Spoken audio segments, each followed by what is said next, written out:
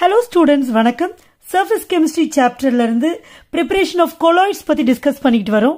அந்த வகையில இந்த வீடியோல peptization மூலமா ஒரு colloid எப்படி prepare பண்றது அப்படிங்கறத தான் பார்க்க போறோம். Actually, this is a very simple method to prepare a colloid. Actually, dispersion methods la fourth type peptization. Dispersion method na enadhu bigger particle adavadhu larger particles colloidal dimension ku நம்ம break பண்ணனும். So அதுதான் dispersion method அப்படினு சொல்றோம். அதுல fourth type in the peptization. Actually, peptization is a simple method for the preparation of stable colloid. In the peptization la form ஆகிற colloid வந்து stable colloid இருக்கும். So usually precipitated particles இருந்துச்சுன்னு வச்சுப்போம். Precipitate ஆன substance இருந்துச்சுன்னா when we add electrolyte with that precipitate, a stable colloid will be formed. அவ்வளவுதான். So இந்த processல என்ன நடக்குது அப்படின்னு பாத்தீங்கன்னா, so இந்த peptization processல precipitate இருக்கும். Precipitate கூட நம்ம electrolyte add பண்ணுவோம். Okay?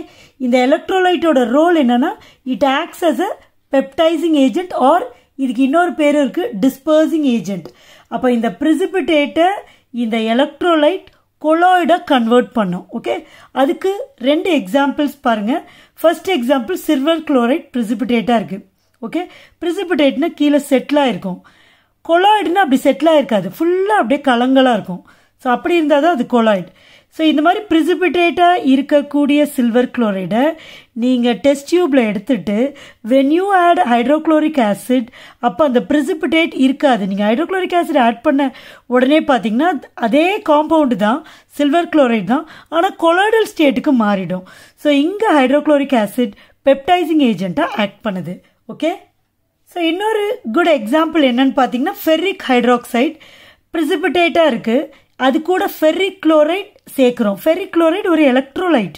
So இத சேர்க்கிறப்ப ferric hydroxide precipitate இருந்தது ferric hydroxide colloid மாறிடும். So here ferric chloride acts as a peptizing agent. அப்ப என்ன ஆகும், இந்த hydroxideனால precipitate இருந்திருக்கும். So இப்ப நம்ம ferric chloride add பண்றப்ப இந்த hydroxideல ferric ions absorb ஆயிடும். So ferric hydroxide colloid வந்து form ஆகும். Okay? So this is all about peptization.